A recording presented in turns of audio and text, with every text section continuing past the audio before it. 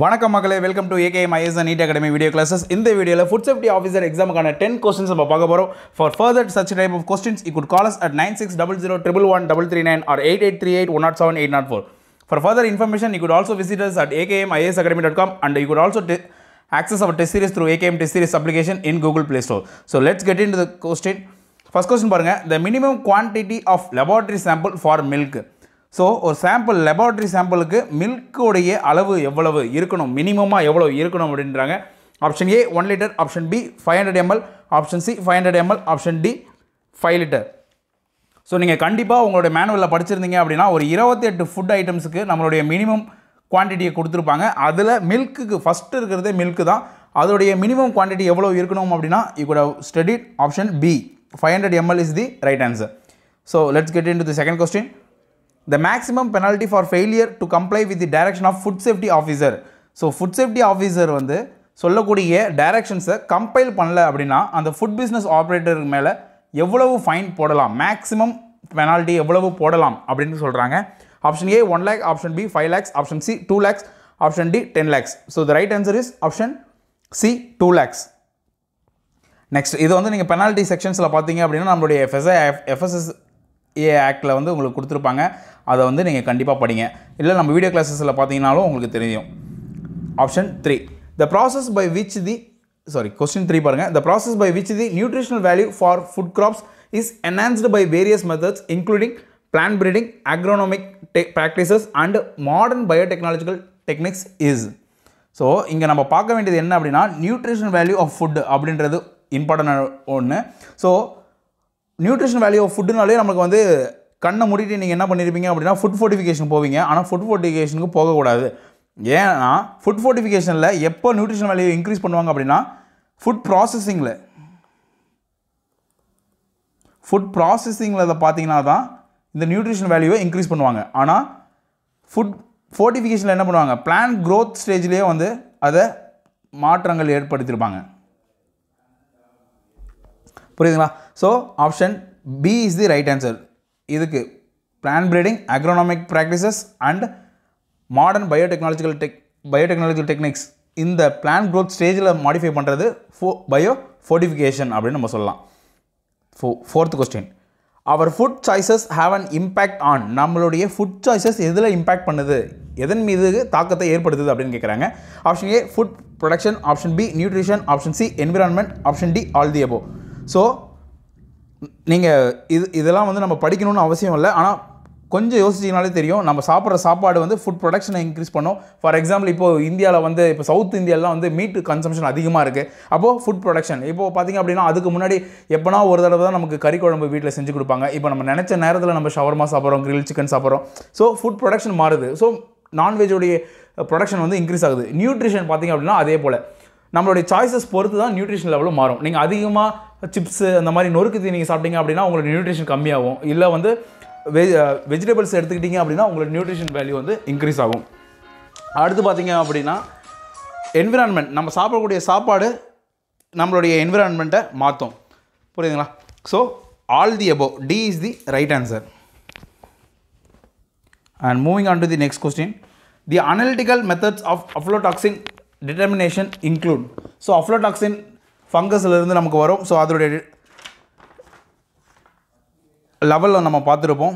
Adequate like எவ்வளோ இருக்கணும் அப்படின்ற லெவலில் நம்ம பார்த்துருப்போம் ஏற்கனவே வீடியோ கிளாஸஸில். ஸோ அதோடைய டிட்டர்மினேஷன் எப்படிலாம் பண்ணுறாங்க அப்படின்னு கேட்குறாங்க. Option A thin layer chromatography, option B high performance liquid chromatography, option C enzyme-linked இம்யூனோசார்பண்ட் Aceh, option D all the above. So இங்கே அந்த தின் layer chromatography, high performance liquid குரோமட்டோகிராஃபிலாம் நீங்கள் பார்த்தோன்னே you good have guest it like okay இதெல்லாம் நம்ம வந்து 7th சாப்டரில் படிச்சிருப்போம். ஆனால் எலிசான்றது வருமா? எலிசான்றது you good have studied in detection of AIDS. ஹெச்ஐவியோடைய ப்ரெசன்ஸை வந்து நீங்கள் டிடெக்ட் பண்ணுறதுக்கு எலிசா, வெஸ்டர்ன் பிளாட் அப்படின்லாம் யூஸ் பண்ணியிருப்பாங்க அந்த மெத்தட்ஸ்லாம். பட் அஃப்லோடாக்சினுக்கும் எலிசா வரும். ஸோ என்சைம்-லிங்க்டு இம்யூனோசார்பண்ட் அசே அதுவும் வரும். So option D all the above is the right answer. Moving on to the sixth question, recently FSSAI has banned blending of dash with any other edible oil. So ரீசெண்டாக பார்த்திங்க அப்படின்னா FSSAI என்ன பண்ணாங்க, எந்த ஆயிலை வந்து மற்ற ஆயில்களுடைய கலக்கிறத தடுத்தாங்க, அதாவது பேன் பண்ணியிருக்காங்க அப்படின்றாங்க. ஸோ ரீசன்ட் நியூஸ் நீங்கள் படிச்சிருந்தீங்க இல்லை வீடியோ கிளாஸஸ் அட்டன் பண்ணியிருந்தீங்கன்னா உங்களுக்கு தெரிஞ்சிருக்கும். Option A mustard oil is the right answer. புரியுதுங்களா? 8th June 2021 இருந்து பார்த்தீங்க அப்படின்னா blending of mustard oil with any other oil for the production of multi-sourced பாருங்க for the production of multi-sourced edible vegetable oil அப்படின்னு சொல்லக்கூடிய MSEVO அதை வந்து ப்ராகியூட் பண்ணியிருக்காங்க. புரியுதா? FSSAI வந்து ப்ராகியூட் பண்ணாங்க. ஸோ இதில் எக்ஸ்பெக்டான ரொம்ப எக்ஸ்பெக்டான கொஸ்டின்ஸு. இந்த மாதிரி கொஸ்டின்ஸ் டெஸ்ட் சீரிஸ்லாம் உங்களுக்கு வேணும் இல்லை வீடியோ கிளாஸஸ்லாம் வேணும் அப்படின்னா நீங்கள் 9600113339 என்ற நம்பருக்கு நீங்கள் அழைக்கலாம். So 7th, the average protein requirement is dash of protein per kg of body weight per day. So per kg of body வெயிட்டுக்கு எவ்வளவு ஒரு நாளைக்கு எவ்வளவு ப்ரோட்டீன் தேவைப்படுது அப்படின்னு கேட்குறாங்க. இதெல்லாம் நீங்கள் வந்து விட்டமின்ஸ் அண்ட் ப்ரோட்டீன்ஸ்லாம் வந்து கண்டிப்பாக இதெல்லாம் தெரிஞ்சிருக்கணும். Option C 0.8 grams is the right answer. So இது ஒரு நார்மலான மேலுக்கு வந்து 54 grams per day. நெக்ஸ்ட் பாருங்கள், the world food safety day is observed on. World food safety day எப்போ அப்சர்வ் பண்ணுறாங்க அப்படின்னு கேட்குறாங்க. So as a food safety ஆஃபீஸராக ஒரு ஆஸ்பிரண்ட்டாக உங்களுக்கு இது கண்டிப்பாக தெரிஞ்சிருக்கணும். 7th June is the right answer. 16th October பார்த்தீங்க அப்படின்னா world food day. 16th October. 14th October வந்து வேர்ல்டு டயபெட்டிஸ் டே. 14th November. புரியுதுங்களா? Next moving on to the next question.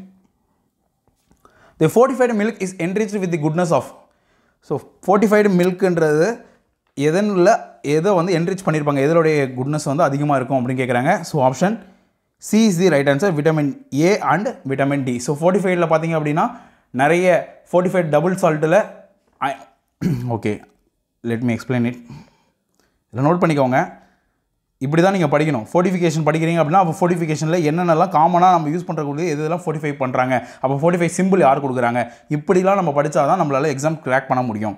So சிம்பிளாக தான் இருக்கும், but we have to work for that. fortified double fortified சால்ட்டில் iron and iodine வந்து fortify பண்ணுவாங்க, add பண்ணியிருப்பாங்க. Next fortified edible oil பார்த்திங்க அப்படின்னா fortified edible oil vitamin A and D. புரியுதுங்களா? அடுத்து fortified மில்கில் பார்த்தீங்க அப்படின்னா same vitamin A and D. fortified ரைஸில் பார்த்தீங்க அப்படின்னா iron, folic acid and vitamin B12 இந்த மாதிரி மைக்ரோ நியூட்ரியன்ஸ்லாம் ஆட் பண்ணியிருப்பாங்க. Vitamin B12. fortified வீட் ஃப்ளோரில் இருக்குது பார்த்தீங்களா, மாவு, கோதுமை மாவில், அதில் iron, folic acid and vitamin B12 இது எல்லாமே ஆட் பண்ணியிருப்பாங்க. புரியுதுங்களா? So moving on to the next question. So fortified milk day என்னங்கிங்க? First world milk டே பார்த்திங்க அப்படின்னா இது கூட நம்ம தெரிஞ்சுக்கணும். வேர்ல்டு மில்க் டே வந்து 1st June. புரியுதுங்களா? நேஷ்னல் மில்க் டே வந்து 26th November. வர்கீஸ் குரியன் அவர்களுடைய birthday, father of milkman of India அப்படின்னு சொல்லக்கூடியது. Next father of white revolution in India. 10th question பாருங்கள். What is the recommended amount of salt consumption per day by the who? World health organisation சொல்லக்கூடிய recommended amount of salt consumption. இது ஏற்கனவே இந்த question நம்ம பார்த்துருக்கோம். So right answer is option A 5 gram per day. ஆனால் இப்போ current லெவலில் எவ்வளோ இருக்குங்க? 11 gram per டேவாக இருக்குது. புரியுதுங்களா? இதை குறைக்கிறதுக்காக தான் இப்போ FSSAI நிறைய இனிஷியேட்டிவ்ஸ்லாம் பண்ணியிருக்காங்க, அதெல்லாம் நம்ம பார்த்துருக்கோம். ஓகேவா? ஸோ இந்த மாதிரி உங்களுக்கு நிறைய வீடியோஸ் வேணும். சரி, we are putting a lot of effort in that. Like எங்களுக்கு நிறைய ஹெக்டிக் ஒர்க்லாம் இருக்குது. பட் ஈவன் தோ நாங்கள் கொடுத்த commitment okay we are providing 10 questions per day வந்து ஒரு யூஸ்ஃபுல்லாக இருக்கும் அப்படின்னு நம்பி நாங்கள் இதை எஃபோர்ட் போட்டு பண்ணிகிட்ருக்கோம். இந்த மாதிரி வீடியோஸ் உங்களுக்கு கண்டினியூஸாக வேணும் அப்படின்னு நீங்கள் நினச்சிங்க அப்படின்னா இந்த test series like single D questions இதோட 28 கொஸ்டின்ஸ் நாங்கள் கொடுத்துருக்கோம். So 28 into 10 is equal to 280 questions உங்களுக்கு ஃப்ரீயாகவே நாங்கள் கொடுத்துருக்கோம். இதை நாங்கள் கண்டினியூ பண்ணோம். இது எங்களோட எஃபர்ட் உங்களுக்கு பிடிச்சிருந்துச்சு அப்படின்னா how it has been helping you in your preparation அப்படின்றத ஒரு சின்ன கமெண்ட்டில் நீங்கள் கமெண்ட் பண்ணுங்கள். It would motivate us to do much number of videos. Thank you so much people. Have a good day.